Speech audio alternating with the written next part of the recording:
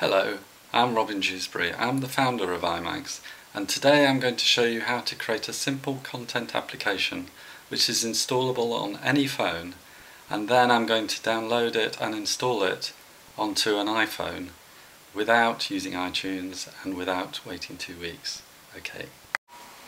First of all, go to eyemags.com on your PC and then register and then log in, and then just click create.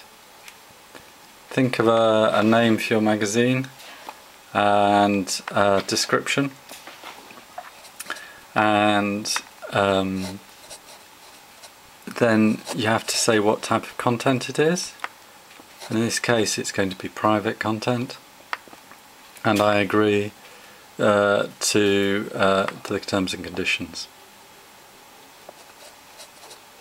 Basically I own this content. And now we get a page up and where we can put in the stories. We can have up to 10 pages of pictures and text, and I've already actually prepared some pages and I've called them day 1, day 2, etc. and I'm going to send them to the site. And here goes the first one.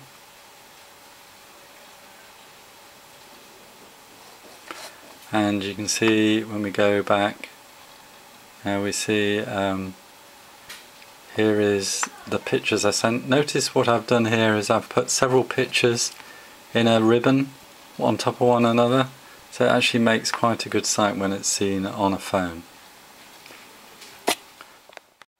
So here we are now. I've actually managed to put in all the content for all the days, and I've named them. At the bottom we've actually got some spare stories, story 8, story 9 and story 10. Don't worry about these are just blank, and as we publish now they'll disappear. And now we're publishing the magazine, and here it is. And notice it's marked as private content because that's it's going to be only allowed for certain people to download. Okay, now let's install it on the iPhone. Okay, now let's go to the browser on the iPod, and you may have noticed a number that I put that appeared on the screen as I published it. It was 9519. This is the unique number for the EyeMag. So we go to EyeMag/9519 and it will load up.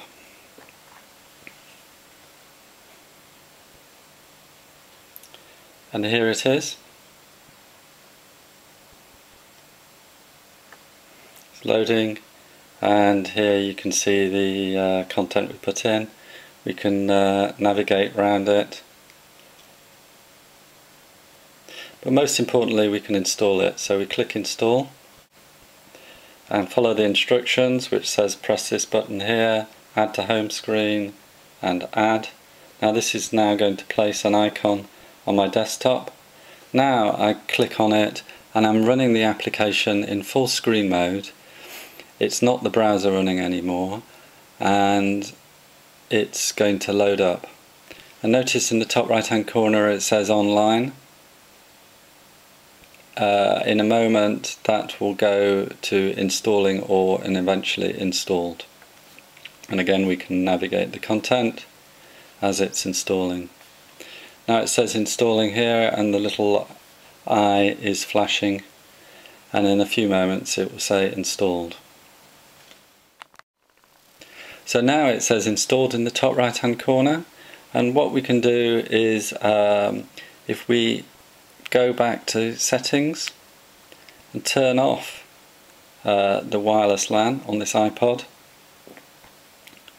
I can actually show you that it is installed locally on the device.